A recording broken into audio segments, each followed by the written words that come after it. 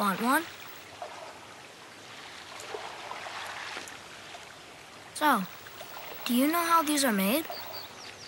Many years ago, there was a baker named Emil Richter. This guy worked so hard every day that he had to take herbal baths every night to relax. One day, he had this incredible idea. What idea? Well, herbs. Herbs? Mm-hmm. Here, like this one, for example. This is sage for sore throats. But I don't have a sore throat. In winter, you sure could. So how do they make Ricola? I'm not sure I should tell you. Please? Well, okay. But it has to be just our secret. I promise.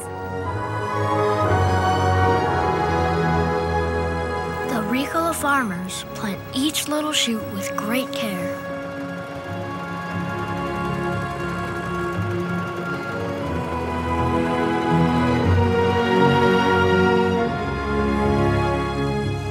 And when those plants are fully grown, a monster comes and eats them all up.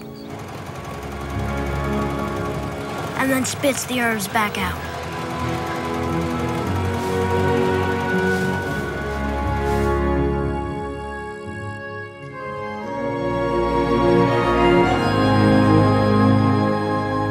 And when the monster has finished eating, it goes and hides the herbs. Why does it hide the herbs? Because otherwise the bears will eat them. But bears don't eat herbs. Well, with Ricola herbs, they do.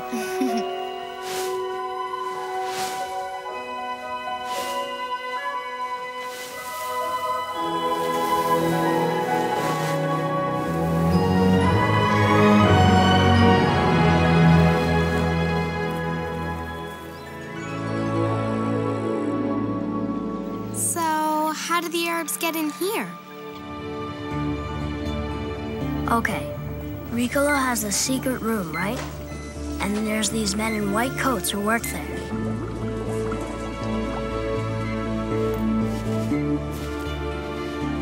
And you know what? Those poor guys can never go home. Because if they did, they might give away the secret recipe. Oh no. Now, are you ready for the biggest secret of all? In Ricola land, there's this gigantic snake. The workers grab it, and then they fight with it, and then they feed it into this huge machine, where it comes out on the other end, thinner, but far more dangerous than ever before. And just to make sure it can't bite anyone ever again, they hack it into 1,000 pieces. Finally, each Ricola is wrapped in its own little coat to keep it nice and warm for its trip around the world. Do they all go on a trip? Most of them do. About 9 out of 10.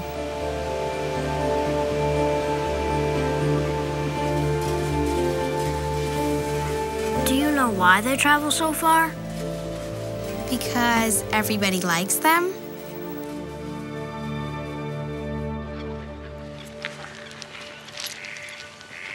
Look, this is Switzerland, right here. Starting from here, Ricola travels to Hong Kong,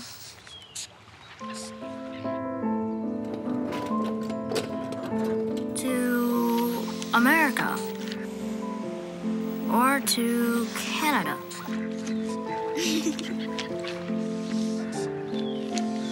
And wherever they go, people sing, Ricola!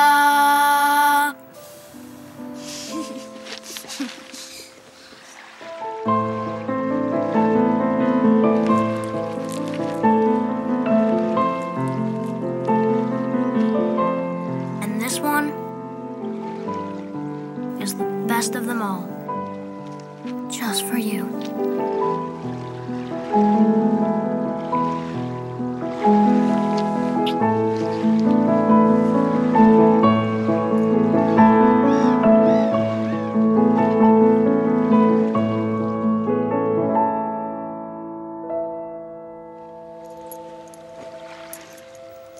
You want one?